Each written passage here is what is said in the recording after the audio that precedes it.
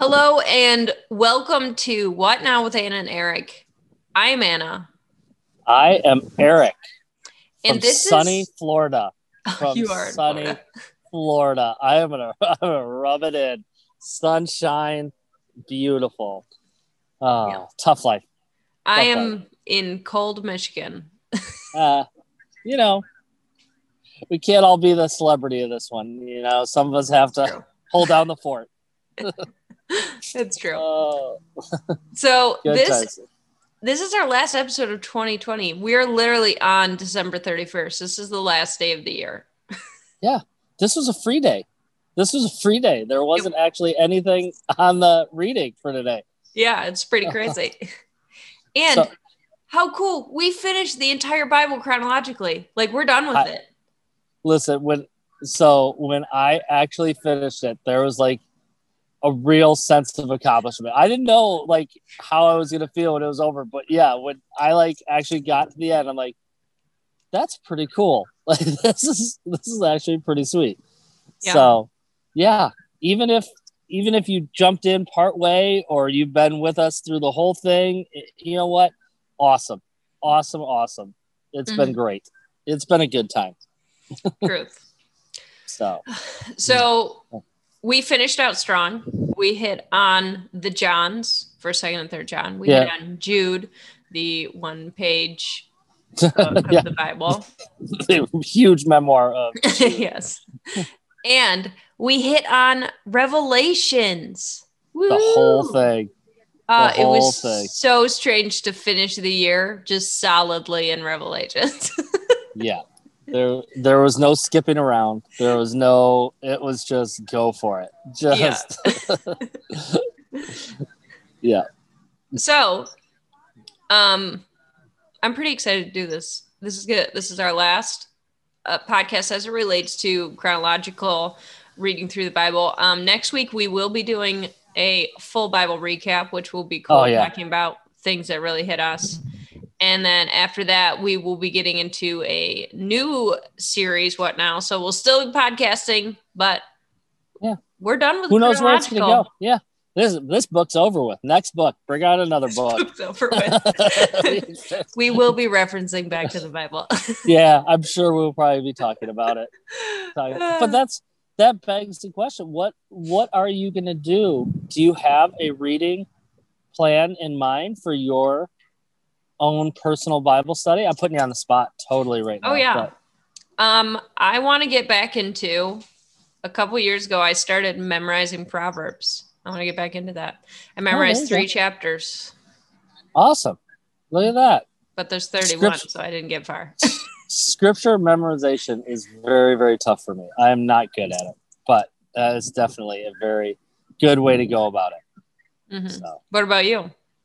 So, because we had so much fun with the Bible in a year, I'm totally going to try it.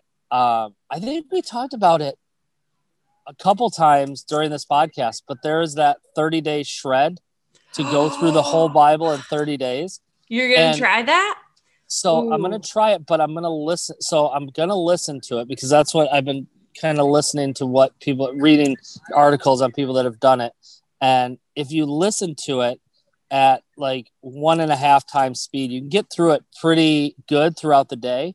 Yeah. But really the whole point of it is to just take it in and just make notes of things that pop out at you. Like, so it's really not diving deep at all. It's just, if something pops out, write it down. If something pops out. So I think I'm going to try that for January. And then I want to deep dive into Matthew, Mark, Luke, and John. But I want to start just while it's fresh. I want to see, like, if I go through it quickly, like what does stand out and what is different or the same from reading it throughout the year. So that's going to be I'm going to try it. It seems interesting. It seems really cool. So I'm going to give it a shot. You could do that, Eric. Yeah. I figure I can find enough time throughout the day that I can listen to it and just take quick notes on it. So I don't know. I think it's doable, but you look at it and like the first day is like Genesis 1 through 42. Like it's like it's crazy when you look at some of these days. So I don't think reading it is going to be the way I'm going to do it, but I think listening to it is going to be. Can you imagine? And I don't want to bring this down for you, but can you imagine like 42 chapters of Numbers in Deuteronomy? So I think listening to those days, what stuck out to you? Nothing at all. There were a lot of generations of people. That's all I got. Yeah. So we'll see, but yeah, that's going to be my plan well, this is still fresh to really just kind of see what pops out, but yeah, I don't know. We'll see how far I get. Okay. So as we're getting into our reading for this week. Yes. It was very interesting. So just to kind of like do not a brush over of Revelations, but sort of a brush over Revelations. Revelations is a very interesting book. It's apocalyptic genre. We actually hit 2 different genres this week. Number one, we had several letters from John. Mm-hmm. We had the letter from Jude, or was it to Jude? About Jude? Doesn't matter. Jude in general? Just Jude. It's blanking me right now. I can't remember. But did I just listen to the Beatles song, Hey Jude? Maybe that was it. So we had several letters, and then we had what is considered apocalyptic genre in the Bible, which does show up during sometimes during the Old Testament and like books of the prophets. We get some of this apocalyptic genre.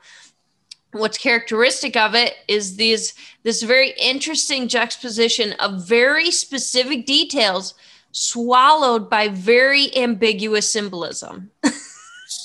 Wow. I love when you use big words. You're so smart. That was a whole lot. But if you think about it, that is what it is. Like there's like these very specific details, like, and they built a statue, or he got injured, or whatever, followed by these very ambiguous like symbolism. Like there was a dragon, there was like a pregnant woman who definitely did not symbolize a pregnant woman. There was no way. No, I would be very surprised if that was literal. Yeah, but that's the thing, is he goes so over the, like, it's crazy. Not crazy is the wrong word, because that kind of brings down the whole thing, but I mean, it's just the amount of detail and like the over the top gesture of how, when I was reading it, because you kind of feel his emotion when he's reading this. There's many times where there's weeping, or there's falling to his knees, like, and so for him to be writing this all down, it's just like, to be taking this in and getting this vision from God, it's just like, it's so powerful. And for him to try to just symbolize it with these grand, over the top, major things is pretty intense. Well, if you think about it from the perspective of, we always say look at other parts of the Bible for similarities. I think that we can definitely see this in like the use of symbolism in Joseph's dreams. All of his dreams had symbolism in it. Often very odd symbolism, like the starving cows eating the fat cows, and that was 7 years of famine.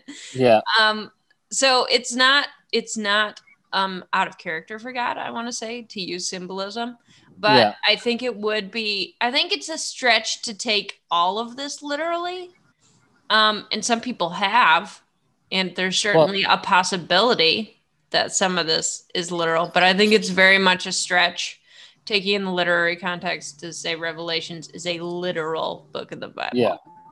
Well, and I found myself taking like little notes and just writing down the different numbers and writing down the different things. And I'm like, I can see where people get absolutely just lost in this book and they don't leave it. Like this is all they want to obsess about. And I can see where that comes in, because there's so many things that you could just obsess trying to find the meaning of that one little thing, that you could stay here and try to just, I think that's where people get caught up trying to make it say what they want it to say or make it mean what they want it to mean instead of trying to just find the purpose of it.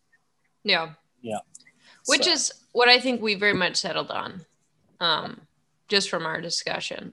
So I think that I think there were two large themes that I picked out as I was reading this week. The first one was very much love, which came up pretty heavily in John's letters. It also got hit on several times in Revelations itself. And then the second is really just, this was judgment that is happening, in Revelations. And it, like all the justice we have cried for our entire lives is culminated in these 22 chapters of Revelations. All the justice that anybody has ever wanted is culminated in these 22 chapters of Revelations. And what I found very interesting about it was this juxtaposition with this concept of love. Love one another, love God, God loves you. And this is what happens at the end of the world. Yeah, well, and I think it's a good thing to really end with, because of the fact that it's showing that God is still God. The power of God is still there. There's still God's ability to judge and to put an end to things. There still has to be that, and we still have to understand that that's still there. And like it's still, what I loved about it was at every judgment or every part of this book, there was still the opportunity for people to repent and turn to God in every part of it. Like, once again, God, as powerful and his ability to judge and put an end to it, he still has the ability to love and forgive and give people opportunities, and that's what I found so great about it. And what stood out to me was at every turn, there wasn't a spot that said, well, and God just ignored people. There was still the opportunity for them to turn to him. Well, and really, I mean, that is the entirety of the Bible, starting with Adam and Eve, is this concept of God is a just God, as we see here, but his mercy comes before it, or triumphs over it continuously throughout the Bible. I mean, that's basically the story of the Bible, is God's great mercy in the face of the justice that we deserve. Yeah. Is what it comes down to. And that was, once again, I think, just full circle, and the awesome feeling of getting through the Bible in a year is, we started the year thinking about, man, could you imagine what it would be like to just walk with God, to be in relationship with him, to fit. And now we're seeing it. And it says right here, like, that is what awaits us in heaven. That's the prize, or the end goal here of being a Christ follower, of believing in God, is we are going to have that opportunity to be in his presence again. And I just think that's so powerful to come full circle of going from, wow, what would you think that would be like, to, oh, wait a second, we can find out what that's going to be like. So I don't know. I think that's really good to invest that time to really dive into it, so that can have an impact in your life. Like, that can really sit with you and give you a purpose for why we believe what we believe and why we're doing what we're doing. Yeah. So to hit on some of the verses that I wrote down, love, going back to the two different topics, love was a pretty big topic. I think one of the bigger ones was actually in Revelations, which really hit me. It's Revelation chapter 2, verses 4-5. And it says, "But I have this complaint against you. You don't love me or each other as you did at first. Look how far you have fallen. Turn back to me and do the works you did at first. If you don't repent, I will come and remove your lampstand from its place among the churches. I thought this was a very interesting verse to get to at the end of the Bible. You know, as we think about our own spiritual journeys and even our journey through the Bible, it's just very interesting to have this concept of you do not love me as you did at first. I mean, if you look back on the beginning of your spiritual journey, or if it's been a while for you, looking at the beginning of somebody else's spiritual journey and how much passion and how much depth our love for God and each other just permeated our life at the beginning of our spiritual journey when we first accepted Jesus, and to see how that wanes in people, and to just have this interesting concept of we're getting to the end of the chronological Bible, and God is saying to people, he's saying to the churches, you don't love me like you used to. Why not? Why is that? You turned away. You're not doing the works that you used to do. You're not going after people for Jesus like you used to do. And I felt that very intensely as I was reading this, especially going into Revelations and seeing what you were saying of this concept of, yeah, there's all this justice happening and there's all of these opportunities God is giving people to repent. Are we asking them? Yeah. Well, are we doing it like we used to do it? Yeah. And that's, I think throughout this, that's been the biggest thing that's for me personally is like, where have I been with my personal relationship and my personal journey? And have I just made this part of my job or part of what I've been doing? And do I just gloss over it? Because like there was to get back to on a daily basis, are we finding joy and are we being active in it? Like you look at over and over, people have the same stories and it's like, are you creating new stories? Are there new people that you're inviting into it? Or are you just telling the same stories of what used to happen or what happened when you first were transformed? Are you continually being transformed in Jesus? Is he continually working in your life? And if the answer is, well, no, he's not, then this verse should really hit you to where, wow, what happened? Like, where did it go? Yeah. And I think this leads actually quite nicely into the later on, you look in chapter 3, Revelations, and it's talking about Laodicea. So this is the church of Laodicea. Starts in verse 14 through 17, verse 19. Write this letter to the angel in the church of the church in Laodicea. This is the message from the one who is the Amen, the faithful and true witness, the beginning of God's new creation. I know all the things you do, that you are neither hot nor cold. I wish that you were one or the other, but since you are like lukewarm water, neither hot nor cold, I will spit you out of my mouth. You say, I am rich. I have everything I want. I don't need a thing. And you don't realize that you are wretched and miserable and poor and blind and naked. And then this was the big one in verse 19. I correct and discipline everyone I love. So be diligent and turn away from your indifference. And what's very interesting about this is that people have often interpreted this part about hot or cold as they do some of the previous letters that Paul has written, like, okay, well, I'd rather not be a Christian or be a really good Christian than kind of be where I'm at now. Yeah. This is similar, but it's not actually what he's talking about here. We talk about like historical context. So if you look at archaeologically where Laodicea was in this valley, and on either side of it were these two different cities up on a mountain. One had hot springs, one had cold springs. And they were both great places to be. And then Laodicea would get water from one of these places, but by the time the water came down to them, it was lukewarm. And so it's just this very strong idea of, listen, the churches around you, they have the hot springs, which is really good, or they have the cold springs, which is really good. And you just have this very lukewarm, indifferent lifestyle. And it goes back to that, you do not love me as you did at first. Yeah. And it's talking about in this verse.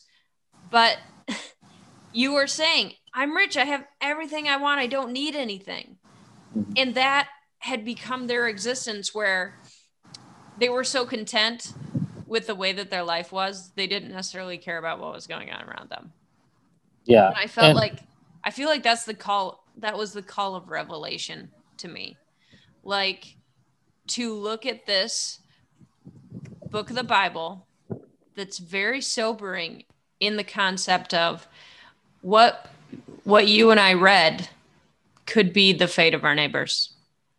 It Yeah. could be the fate of our family. And are we treating it like it is? Or are we kind of indifferent about it? Well, and that will transition us probably to our next step eventually, but that's the biggest thing is like the exclamation point on reading this chronologically and getting to this point, and then really this speaking into your life in such a way that, man, there are people in this world that this is their fate. This is where they're going to end up. And if you really love people, why are you not trying to go after as many as possible to save them from that? And that's the biggest thing. But, there's awesome beauty in the way the Bible is set up. And I love how John writes this to these 7 churches, but each of these 7 churches have a character, maybe character flaw, or at least the characteristics of the church that can speak into churches or individuals today in such a way that it was impactful and meaningful for the people that it was being written to.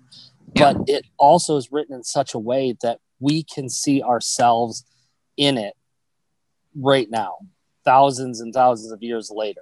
That's the biggest thing for me, that I was looking at it, and you can see when he talks about a sleeping church, when he talks about false prophets, when he talks about people who have abandoned Christ, or the lukewarm faith. He talks about all those things, and they're characteristics of the church that he's writing to, but also they're characteristics of our everyday life right now that we're going through.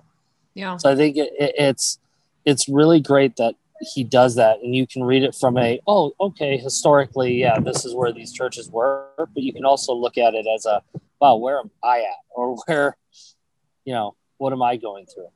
And I think that's really an awesome way to really drive home how important this is. Hermeneutics. How to apply the original intended meaning to your life. Man, it's like it's out there somewhere. It's, crazy. It's like, Eric, you just keep bringing it up. You keep bringing it back in. I try to drive it home. Do you have any specific verses you want to look at before we go into our next steps? No, like I said, and I think the big verse that I just made sure I highlighted, because like I said, there was so much of it, but I love the end of it for so many reasons, not just because we were getting to the end of it, but I mean, when Jesus is actually talking, he says, "Blessed are those who wash their robes, that they might have the right to the tree of life and may go through the gates of the city." And it says, "Outsides of the dogs who practice magic arts, sexual immoral, the murderers, the and everyone who loves and practices falsehood." It shows even at the end that the people that are doing wrong, the people that are not the best people, are still there outside the gates, and that shows that hope of how the revelations end, where it just says, "Come, let the ones who hear come." And I don't think those are next to each other by accident, because when it says, "And let the ones who hear say, come," like those murderers, those people are right outside the gates. They can hear that. That for me, and like I said, people might look at that and be like, "That's not what that means. I dove into that." But for me, that stuck out, that even at the very end, people are still able to hear that call. Yeah. Which is pretty awesome. So that my big verse was right at the end there to put an exclamation point on everything that we read, was that chunk of scripture for me. I actually read that down as well. And that's like kind of my next step up. Revelations 22:17. The Spirit and the bride say, "Come." Let anyone who hears this, anyone who reads this, say, "Come." Let anyone who is thirsty come. Let anyone who desires drink freely from the water of life. I think that at the end of this, what we pretty well settle on is that we are called to call people to the life of that Jesus has given us. And again, it does go back to like, this is a recap of the whole Bible. Yeah. Like, we started out in with Adam and Eve, where we get separated from God. There's this whole turmoil of trying to get to righteousness through the law and sacrificing sheep and people dying. And then we hit on Jesus. He pays for sin. He gives us a second chance. And then there's this whole movement to tell about that joy to the whole world. And here we are, and we're settling in Revelations, and remembering too that verse that we hit on, I think it was last week, where it says, listen, God is not holding off the end of the world because he's not correct or he's not right. He's doing it because he's trying to save as many people as possible. Yeah. And here we are in Revelations, seeing a picture of what that's going to look like. But are we really living like we believe the whole Bible? Are we really living like we believe that message and purpose of, hey, Jesus Christ is the answer to our sin? Certainly, it's the answer to the sin of our neighbors. It's the answer to the sin of our family. It's the answer to the sin of strangers. And, I was so hit by this. I think I literally had a dream last night where I was like telling people about Jesus because I was so, it felt so heavy to me. And I think that I think my next step is not to tell people, oh, go out and do this. I want to say my recommended next step coming to the end of this year is to pray, and to pray fervently that God will put the depth of how serious this is onto your heart. Yeah.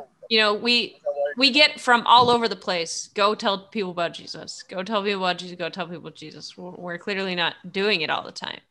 But what I want to say is, I'm not going to tell you, go tell people about Jesus. The Bible tells you that. Yeah. Wherever you look. What I'm going to say is, I'm going to say for my next step, pray fervently that God will put the seriousness of your neighbor's future or your family's future or a stranger's future onto your heart, because this is very serious. Yeah. And I think going along with that, and we see this, but it's, yes, hopefully you see the importance of sharing this message and you feel the importance of it, but also in your own life, like, are you really letting these words and letting scripture and letting Jesus impact your life in such a way that you are constantly changing and growing and being active? Or are you just sitting there going, yeah, I accepted Jesus, I'm good? Yeah. Are you Laodicea? Yeah. Exactly. You're like, oh, I'm rich. I have everything I want. I'm good. Yeah. Yeah. And so that's where I think, check your, check prepare yourself. Your heart. Prepare. Oh, whoa. I don't know. I don't know if we're ready for that. I don't know. I don't know. But I mean, prepare your heart though. Yes. Prepare your heart for 2021. Yeah. Tomorrow.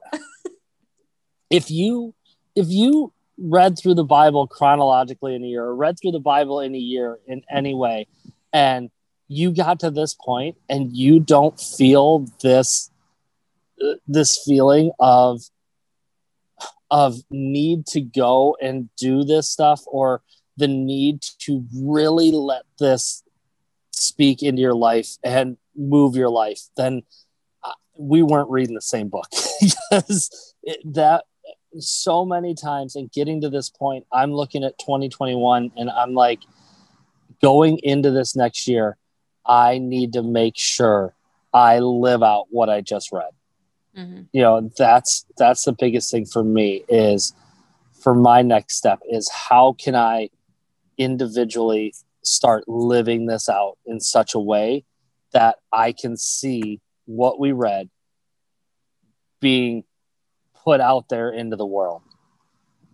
So that's my biggest thing is what part of this throughout the year and what part of this call has impacted you in such a way that you are going to go and be active in. Yeah. So we made it. To end, 'cause this is the end of 2020. Yeah. I do think we should appropriately end with the last 2 verses of the Bible. Boom. Look at that. We could.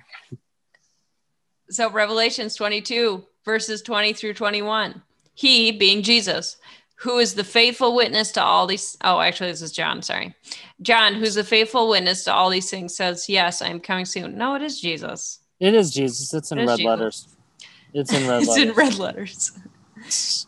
Amen. Come, Lord Jesus. May the grace of the Lord Jesus be with God's holy people. Certainly be convicted. Share the news of Jesus with other people. But I would say, hey, at the end of a tough year, rejoice that Jesus came for you. Yes. That you, as someone who has accepted Jesus, I'm hoping you accepted Jesus, gets to bypass this horrifying judgment. And if you have not accepted Jesus, I want to say, make today your day. Start 2021 as a follower of Jesus Christ. It's so simple. Yeah. You repent, say, I'm sorry for my sins. I don't want to go back to that life. God, I believe that you died for me. I believe that you paid for that. And I accept you as Lord of my life. Boom. Oh, you get to nailed it. And then you get that awesome, what we just read in Revelation, that awesome scene of rejoice and worship. Like that's the thing is, I think when you read Revelations, and now I'm going to go off on this again, but you read it and you talk about the judgment and everything that was passed down, but also don't miss the rejoicing and the celebration and the excitement of it too. Like, what side do you want to be on? Like, that's the biggest thing. And after reading that, I think I want to be on the rejoicing, celebrating, and worshiping side. I think that would be the side where I want to land. So Revelations 5:5. Stop weeping. Look, the Lion of the tribe of Judah, the heir to David's throne, has won the victory. Boom. Boom. Winning. Jesus. That's what we get at the end of the Bible. Jesus. Winning. Oh, Anna, this has been a year. I'm telling you what. Thank you for letting me be a part of this. This has been very cool. I have enjoyed it. And Eric, I just want to end with Jesus died for you. Hey-o. Look at that. See? Winning. I'm telling you. You know what? I hope everybody has an awesome, safe new year and gets to enjoy it however they're going to enjoy it and get ready for an awesome year ahead. Yeah, truth. Do you want to end with prayer? Do you want to pray for people? You know what? Let's do it. Why not? All right, let's pray. Father God, I just thank you for who you are. I thank you for this scripture that we got to dive into throughout this year. I thank you for your son, Jesus. I thank you that we've got to share this time together.